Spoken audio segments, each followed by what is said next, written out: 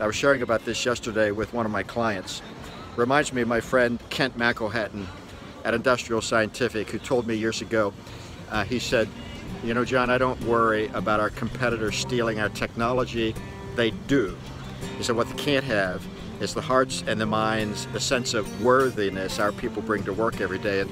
And Kent then went on to say, if I had to choose between a technology competitive advantage and a people competitive advantage, that'd be easy.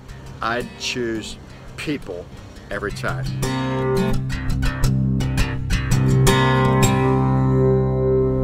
Hi, my name's John Stallworth, and I'm on a mission to encourage and strengthen men and women around the world who are committed to become as impactful and as effective as they possibly can at making the world better through their leadership.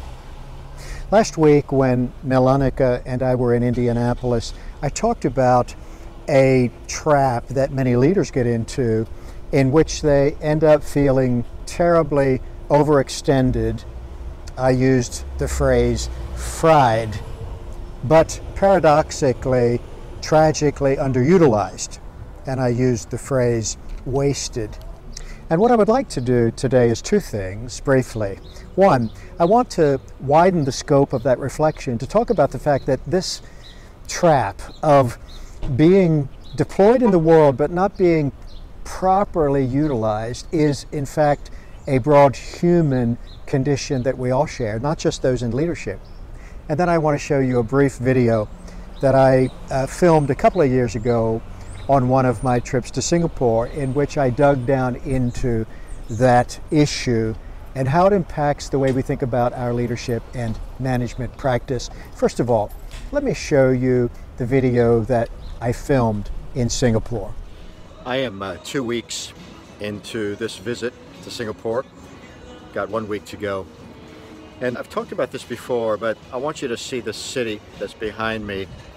I'll give you a bit of a look at it in just a minute. It's a very interesting parable, Singapore is, because it shows the power of serving. We think that wealth, we think that value comes from things like raw resources or superior intellect, or maybe a breakthrough, that somebody makes. And it's true that there are early advantages to, the smart and the beautiful, the handsome, the tall, the strong, the lucky. But sustained value creation and actually enduring wealth is a product of serving well. When this country was founded, Lee Kuan Yew, the founding leader, knew that they had barely a chance to make it. They were a mud flat, no resources in the ground, no natural born advantages at all, poor and bereft and cut off and threatened.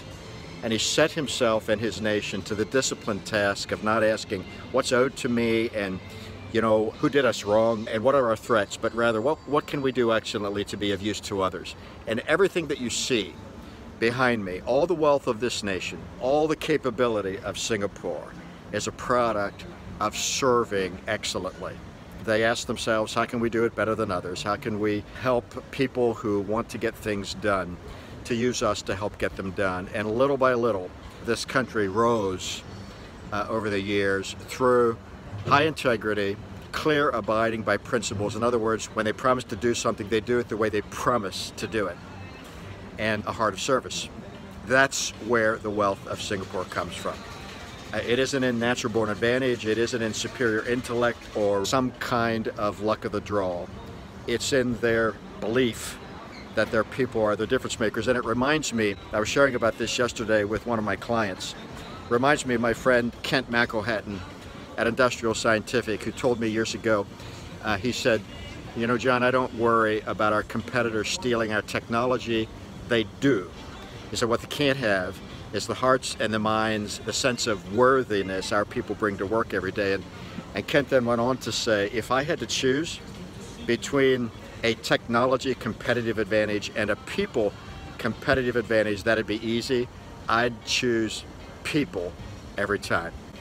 Friends, you're looking at a city that was built on that philosophy. Let's build our people, let's grow our people, let's treasure our people, let's invest in our people, Let's set standards that expect people to do their best. Let's not wait for someone else to do something that makes it possible for us. Let's serve. Let's make a difference. Let's help someone else. And this is the root of all value creation in the world. When Kent McElhatton founded Industrial Scientific, he had a decision to make. And he tells the story of a conversation he had with his wife, Martha, in those early days, in which he said something along these lines. You know, I know that the purpose of business is to make money, and that's important, but it isn't really the heart of what interests me. He said, I'm interested in investing in people.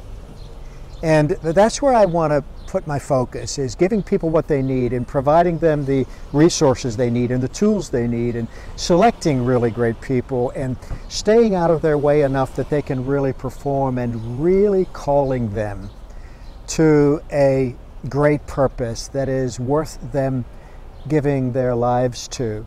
And the way in which Industrial Scientific grew from maybe one of the last place contenders in the gas detection manufacturing industry to one of the leading manufacturers in that industry on earth was driven by that decision to invest in people.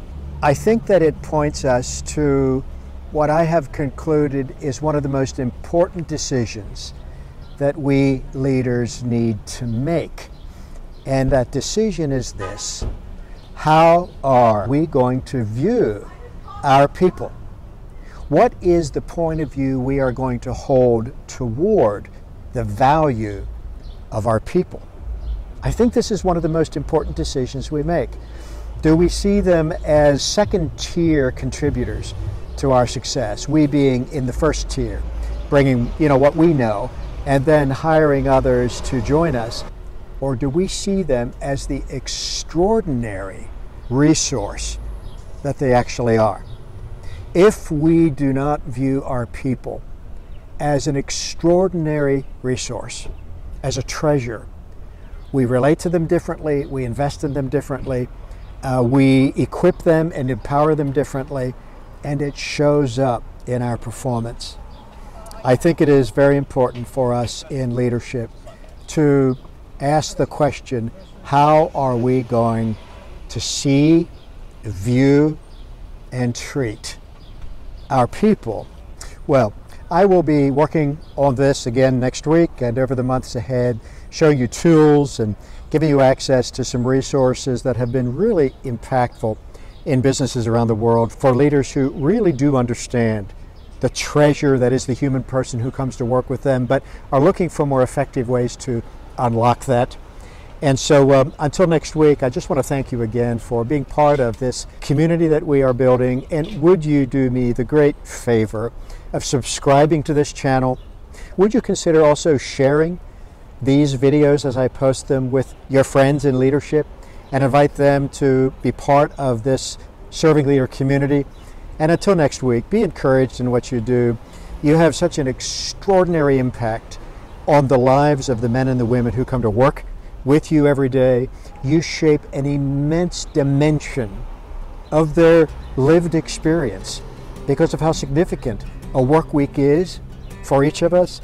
And you have the capacity to tap, to unlock, to unleash the incredible, I want to say, nearly infinite potential of the men and women who join you every day to fulfill your mission in the world.